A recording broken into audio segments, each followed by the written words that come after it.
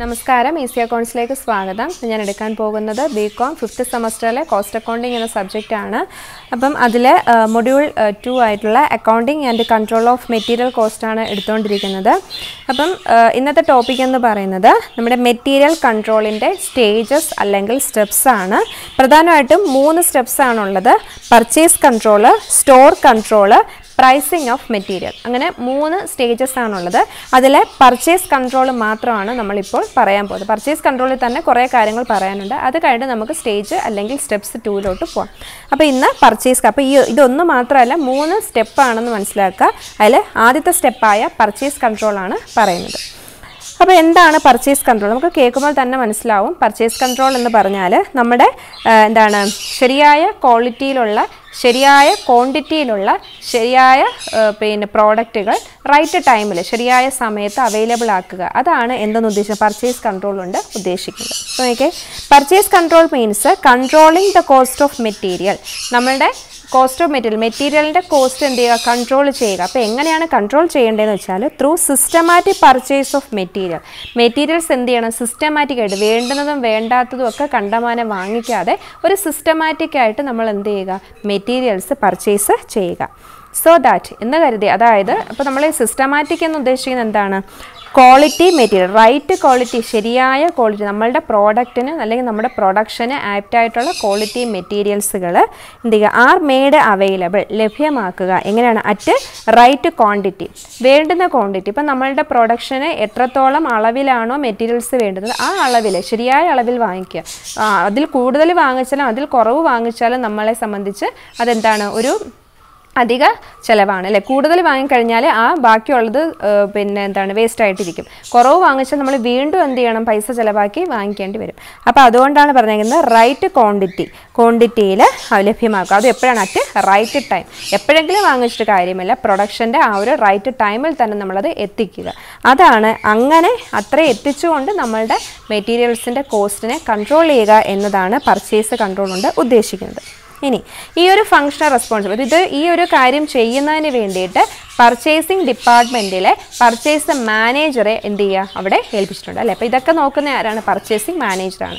അപ്പോൾ ഓരോന്നിനും ഇതൊക്കെ കറക്റ്റായിട്ട് നടപ്പിലാക്കണമെങ്കിൽ അവിടെ ഈ ഒരു റെസ്പോൺസിബിലിറ്റി ആർക്ക് കൊടുത്തിരിക്കണം? പർച്ചേസ് മാനേജറിന് ഈ ഒരു ഫങ്ഷണൽ റെസ്പോൺസിബിലിറ്റി കൊടുത്താലേ പറ്റും. അപ്പം പർച്ചേസ് കൺട്രോൾ ഇത്രയേ ഉള്ളൂ.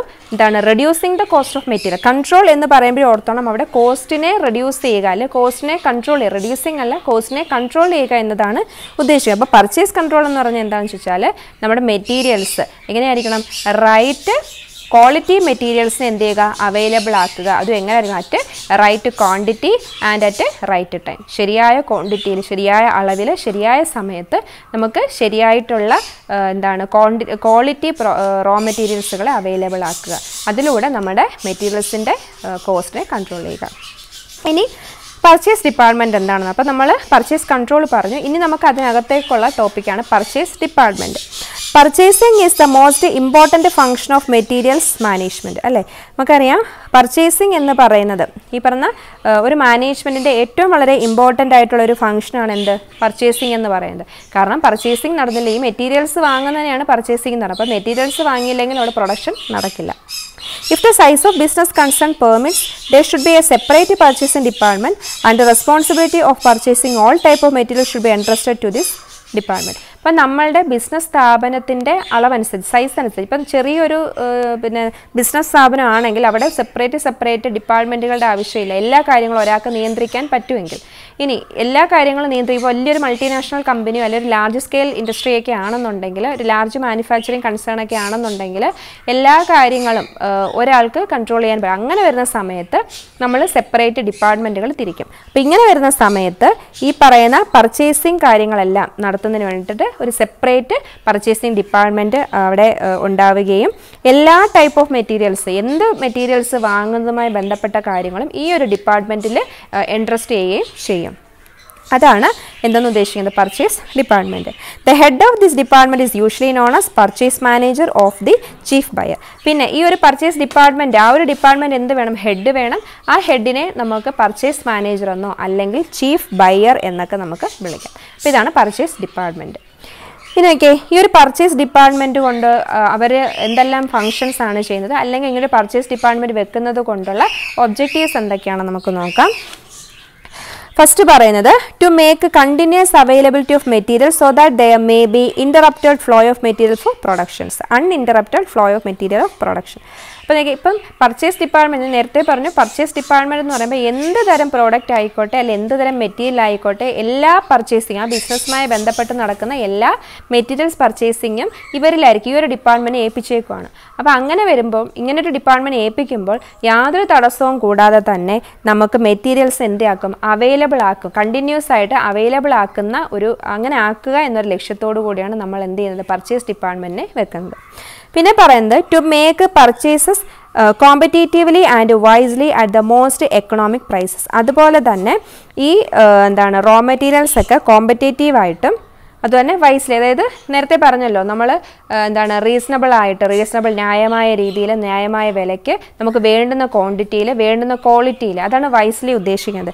ഈ തരത്തിലൊക്കെ നമ്മൾ എന്ത് ചെയ്യും, അതും എക്കണോമിക്കൽ പ്രൈസസ്, വളരെ ന്യായമായ നമുക്ക് ഒതുങ്ങുന്ന പ്രൈസിൽ മെറ്റീരിയൽസ് നമുക്ക് അവൈലബിൾ ആക്കുന്നു. പിന്നെ to make A purchase in reasonable quantities to keep investment in materials at minimum. അതുപോലെ തന്നെ റീസണബിൾ ക്വാണ്ടിറ്റിയിൽ ധാരാളം വാങ്ങിച്ച് സ്റ്റോർ ചെയ്ത് വെച്ച് അത് നശിപ്പിക്കാതെ റീസണബിൾ ന്യായമായ ഒരു ക്വാണ്ടിറ്റി, നമുക്കറിയാലോ ഒരു പ്രോഡക്റ്റ് പ്രൊഡ്യൂസ് ചെയ്യാൻ എത്രമാത്രം മെറ്റീരിയൽസ് വേണം എന്നുള്ളത് അത് മനസ്സിലാക്കിക്കൊണ്ട് ന്യായമായ രീതിയിൽ എന്ത് ചെയ്യുന്നു, ഇത് വാങ്ങി വെക്കുന്നു.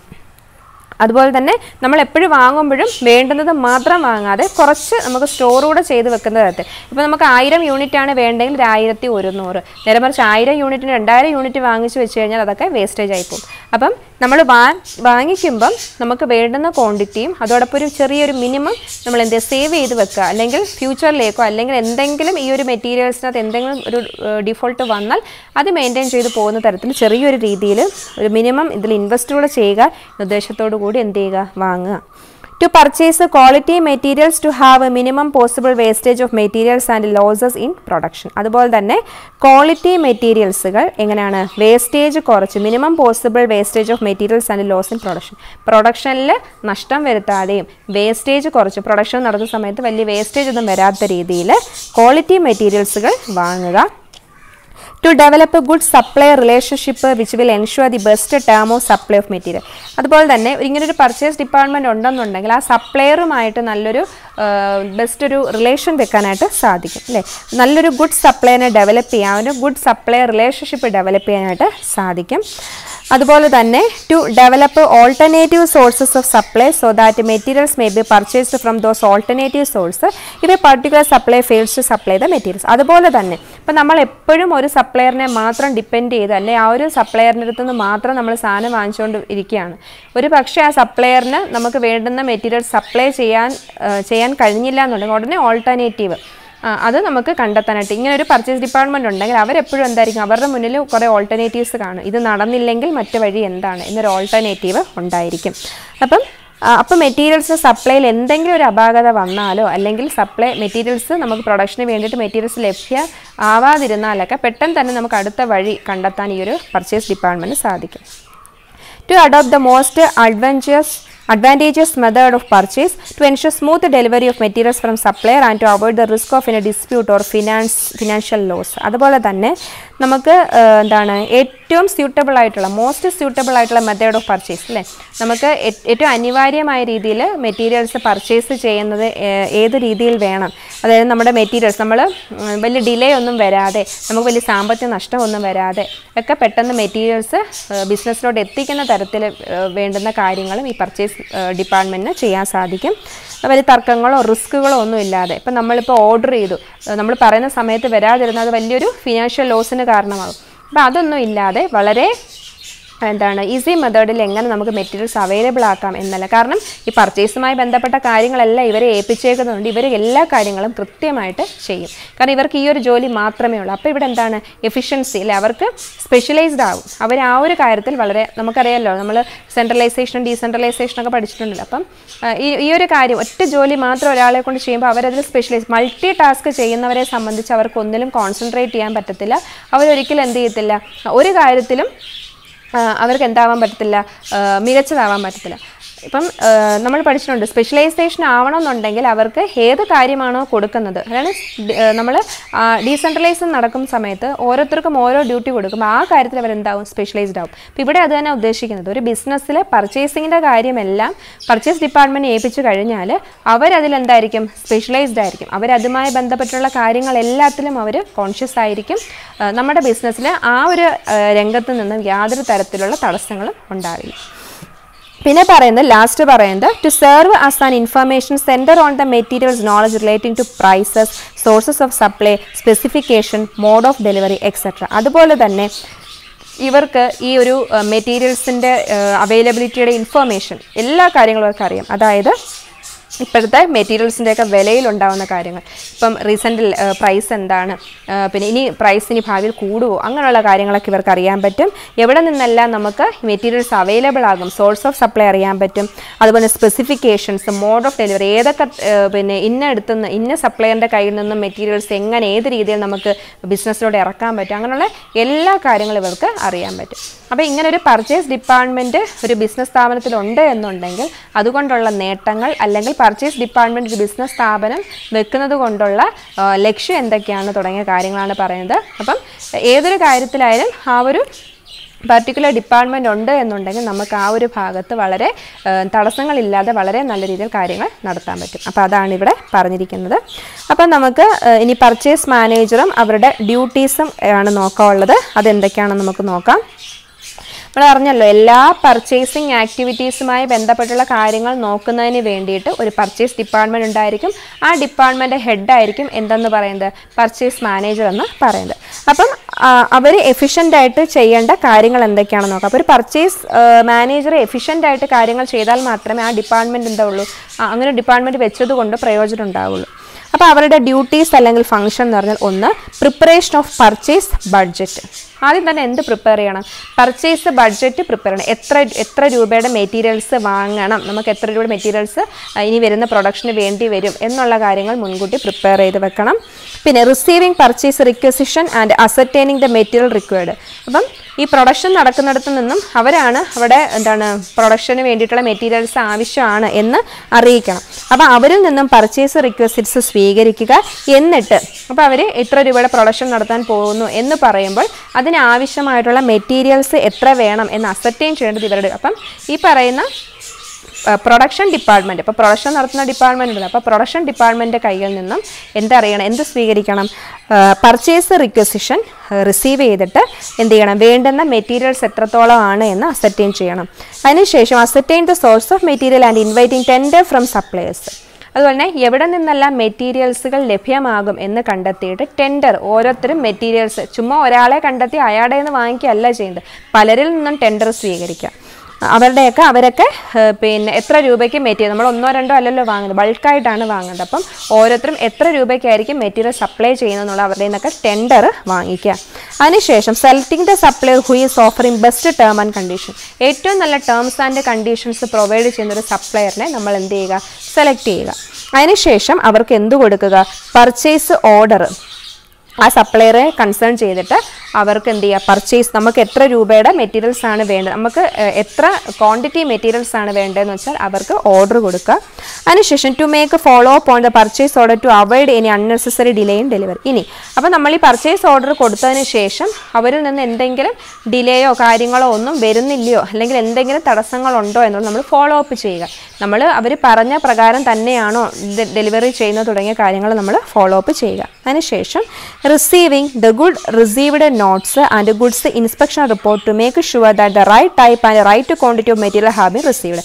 അതിനുശേഷം ഗുഡ്സ് റിസീവ്ഡ് നോട്ടും ഗുഡ്സ് ഇൻസ്പെക്ഷൻ റിപ്പോർട്ടും നോക്കുക. എന്തിനു വേണ്ടിയിട്ടാണ് ഇത് രണ്ടും നമ്മൾ എന്തിനാണ് തയ്യാറാക്കുന്നതെന്ന് വെച്ചാൽ ഈ പറയുന്ന നമ്മൾ പറഞ്ഞ ടൈപ്പ്, നമ്മൾ ഉദ്ദേശിച്ച ടൈപ്പിൽ തന്നെ മെറ്റീരിയലാണോ, നമ്മൾ ഉദ്ദേശിച്ച നമുക്ക് വേണ്ടുന്ന ക്വാളിറ്റി മെറ്റീരിയൽ തന്നെയാണോ നമുക്ക് കിട്ടിയത് എന്ന് ഉറപ്പുവരുത്തുന്നതിന് വേണ്ടിയിട്ട്. അതിനുശേഷം returning the materials to the supplier which are not according to the റിക്വയർഡ്സ്. ഇനി നമ്മൾ ഉദ്ദേശിച്ച അല്ലെങ്കിൽ നമ്മൾ പറഞ്ഞ തരത്തിലെ മെറ്റീരിയൽ അല്ല എന്നുണ്ടെങ്കിൽ ഉടൻ തന്നെ സപ്ലയറിന് തിരിച്ചയക്കുക. Then verifying the invoice with regard to quantity, price and other relevant particulars and pass it for payment. ഇനി നേരെ മറിച്ച് നമ്മൾ പറഞ്ഞ ക്വാണ്ടിറ്റിയിലും നമ്മൾ പറഞ്ഞ പ്രൈസിലും നമ്മൾ പറഞ്ഞ രീതിക്കൊക്കെയാണോ ഇതെന്ന് നമ്മൾ നോക്കുക. ഇനി നമ്മൾ പറഞ്ഞ രീതിക്കല്ല എന്നുണ്ടെങ്കിൽ നമ്മൾ എന്ത് ചെയ്യുക, തിരിച്ചയക്കുക. ഇത് പ്രൈസും ക്വാണ്ടിറ്റിയും കാര്യങ്ങളെല്ലാം നമ്മൾ വെരിഫൈ ചെയ്തതിന് ശേഷം നമ്മൾ എന്ത് ചെയ്യുക, പേയ്മെൻറ്റ് നടത്തുക. Then sending the invoice to the accounting section for making payment. അപ്പോൾ നമ്മൾ പേയ്മെൻറ്റ് നടത്തി കഴിഞ്ഞാൽ പേയ്മെൻറ്റ് നടത്തിയ ആ ഇൻവോയ്സ് ഉടനെ ആരെ ഏൽപ്പിക്കണം, അക്കൗണ്ടിങ് സെക്ഷനിൽ ഏൽപ്പിക്കണം. കാരണം അവർക്ക് എന്താണ് ഇങ്ങനെ പേയ്മെൻറ്റ് നടത്തിയെന്നുള്ളതിൻ്റെ തെളിവായിട്ട് അവർ അക്കൗണ്ട്സുകൾ പ്രിപ്പയർ ചെയ്യുന്നവരാണല്ലോ, അപ്പം അവരിൽ കൊടുക്കുക. ഇത്രയും ഡ്യൂട്ടിയാണ് ആർക്കുള്ളത്, പർച്ചേസ് മാനേജർക്ക് ഉള്ളത്. അപ്പം ഇതൊരു ഓർഡറായിട്ടാണ് പഠിക്കേണ്ടത്. പർച്ചേസ് ബഡ്ജറ്റ് തയ്യാറാക്കുക, അതിനുശേഷം പർച്ചേസ് റിക്വസിഷൻസ് റിസീവ് ചെയ്തതിന് ശേഷം മെറ്റീരിയൽ എത്ര ആവശ്യമുണ്ടെന്ന് നോക്കുക, അങ്ങനെ ഓരോ ഓർഡറായിട്ട് തന്നെ പഠിക്കുക. അപ്പോൾ ഇത്രയും കാര്യങ്ങളാണ് പർച്ചേസ് മാനേജറും അദ്ദേഹത്തിൻ്റെ ഡ്യൂട്ടി. അപ്പോൾ പർച്ചേസ് മാനേജർ എന്താണെന്ന് അറിയാമല്ലോ, പർച്ചേസുമായി ബന്ധപ്പെട്ട എല്ലാ ആക്ടിവിറ്റീസും നടത്തേണ്ടുന്ന ആ ഒരു ഫംഗ്ഷൻ നടത്തേണ്ടുന്ന ഹെഡാണ് ആര്, പർച്ചേസ് മാനേജർ എന്ന് പറയുന്നത്. അപ്പം ഇത്രയും കാര്യങ്ങളാണ് ഈ ഒരു വീഡിയോയിൽ പറയാനായിട്ട് ഉദ്ദേശിക്കുന്നത്. അപ്പം പർച്ചേസ് കൺട്രോൾ തീർന്നില്ല, ഇനിയും കുറേ കാര്യങ്ങളുണ്ട്, അത് നമുക്ക് മറ്റൊരു വീഡിയോയിലൂടെ നോക്കാം.